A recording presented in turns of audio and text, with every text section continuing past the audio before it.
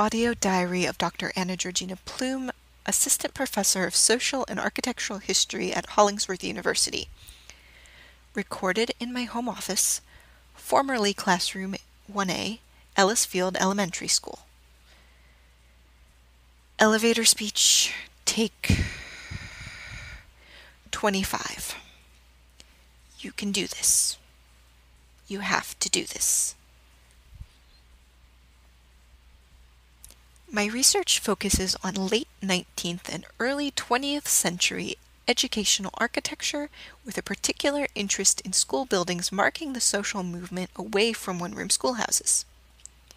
These buildings tell us more than simply about school structures.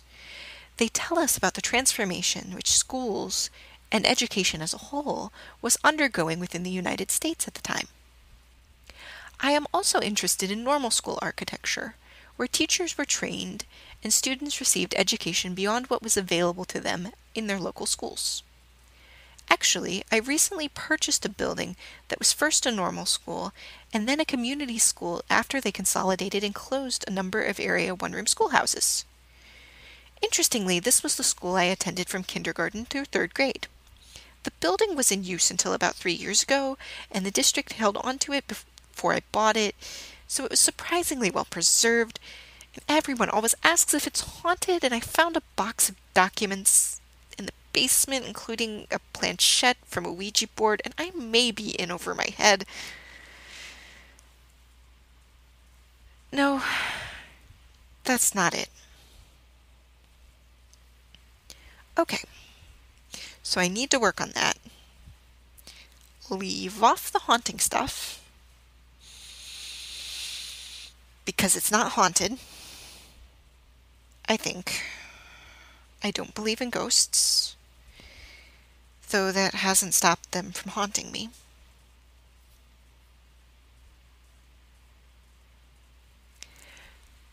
To review the facts. Number 1. I have dreamt of the 3rd floor of the building, a floor that was removed years ago before before my grandmother set foot in the building. These dreams are eerily similar to dreams I used to have as a child. But that makes sense. I am back here again. I only had those dreams during the school year. It was a big part of my life. Anyway. Number 2. In these dreams, I'm looking for someone named Lucy. Incidentally, the school was founded by one Lucy Hobbs and her older brother Algernon, a fact I recently learned. This could also potentially be explained because I may have stumbled on the fact somewhere before and forgotten it, except that I don't forget things when it comes to this building. And a woman founding her own normal school is especially noteworthy for my research interests. If I had known about this, I would not have lost this information. Number 3.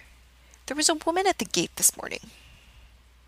I know I've seen her here in the school when I was younger. But she doesn't appear to have aged in 25 years. Though that could be explained both by the fact that I haven't seen her in a long time, and memory is fallible. Also, maybe she has good genetics. I envy her. But who is she? I don't seem to remember her in a classroom. That would rule out her being any sort of guest speaker or substitute teacher.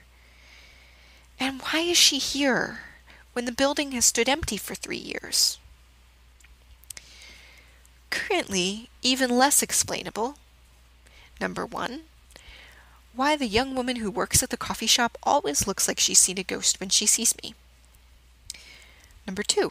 The fact that every time I enter a room in this building, it feels like someone else just left it.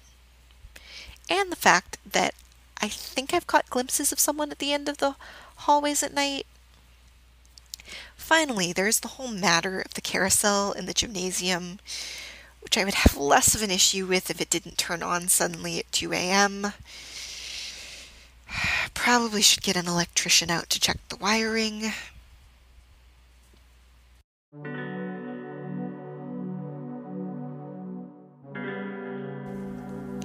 Lavender Evening Fog is a fiction podcast written by Victoria Dickman-Burnett, directed by Ben Baird, and produced, mixed, and edited by Nick Federinko. Executive producers are Ben Baird and Victoria Dickman-Burnett, and the voice of Anna-Georgina Plume is Victoria Dickman-Burnett. This short preview episode was brought to you by the glow of a campfire around which you tell your ghost stories.